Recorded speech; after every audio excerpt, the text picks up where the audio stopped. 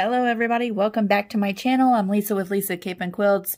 Y'all know that I make quilts, t-shirt quilts on commission, and a client dropped off her shirts for her quilt that I'm starting this week, and we went through the shirts. We did an inventory, and I thought I'd make a quick video because I know lots of you are either making your first t-shirt quilts or you just started making t-shirt quilts on commission, and I thought I'd pass along this tip.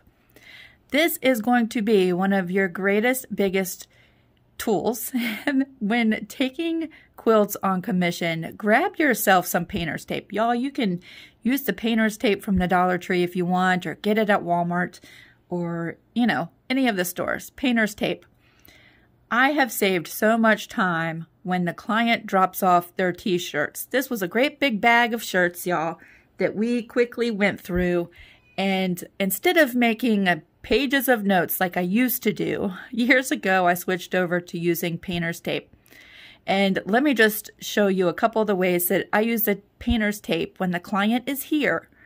Or I give these instructions to people who are mailing me their shirts, okay? And instead of making pages and pages of notes, we go through each shirt and do a quick inventory.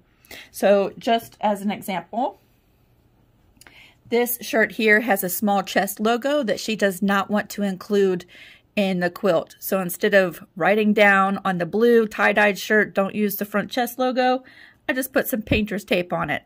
So anytime I see a crossed out logo with the painter's tape, I know that's not going in the quilt.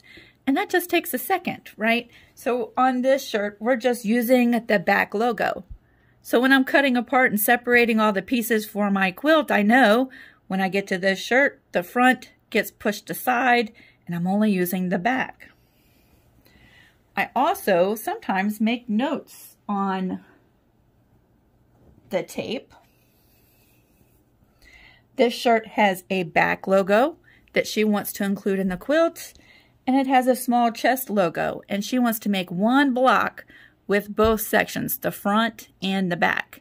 We're going to make one block of her quilt with both pieces. So with some painter's tape so it doesn't get lost, I've written myself a note with some black Sharpie so it doesn't wipe off on the other shirts while I'm working with it.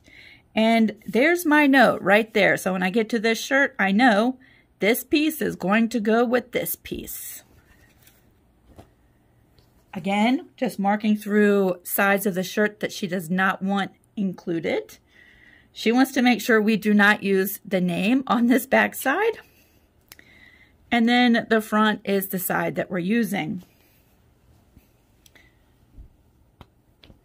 Back side we're not using, front side we're using. And you can quickly go through, let's see, we went through, wow, maybe 35, 40 shirts really quickly, just like this.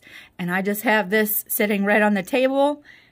Shirts that have logos we're not using, I just mark them out. And shirts with special instructions, I add a piece of tape, write myself a note with the Sharpie, and keep on going. And that keeps everything flowing during your quilt appointment. And it keeps a record of all of those special instructions. Y'all know we get lots of special instructions when it comes to t-shirt quilts, memory quilts. Those are actually on the items of clothing that need those special instructions, and they're not going to get lost. And they're not all jumbled up on some notepad somewhere. All right, there's my little tip. I hope you found this helpful. We'll see you really soon. Bye, everybody.